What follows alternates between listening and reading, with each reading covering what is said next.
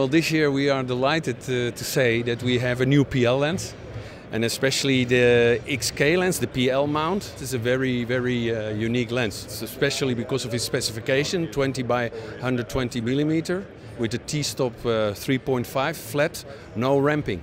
It's the same features as like with the other Cabrio lenses. It's the drive unit is detachable, right? Because there are obviously customers who do not want to work with the electronical function.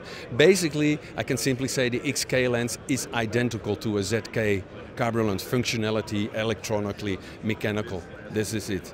And it's the same what you look at the 4K ENG lenses, it's exactly the same kind of operation. The PL mount, the 35 millimeter market has been very popular already for 3, 4, 5 years. So definitely with our Cabrio lenses, the 3 models, we have been very successful. Now with this lens, which is very price oriented, price efficient, it will be a very popular lens. For an end user level price, it's reaching like 16,000, 17,000 euros. And actually we start already in June, July with the first shipments to arrive in Europe. And we have a new wide-angle 4K for video lens at the 13 times 4.5, which is a very high level of 4K lens. Main feature is it meets the 4K resolution.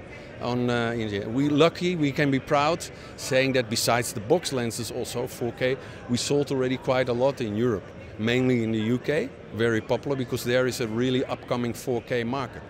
And we have 2 new box lenses, the 80 times as well as the 107 times. But the 80 times is a lens where we built in a 1.2 extender, which an f-drop reasonable stay the same.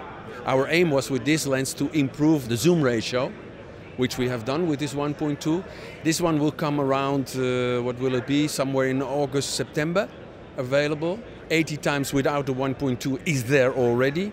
The 107 is expected maybe somewhere also September.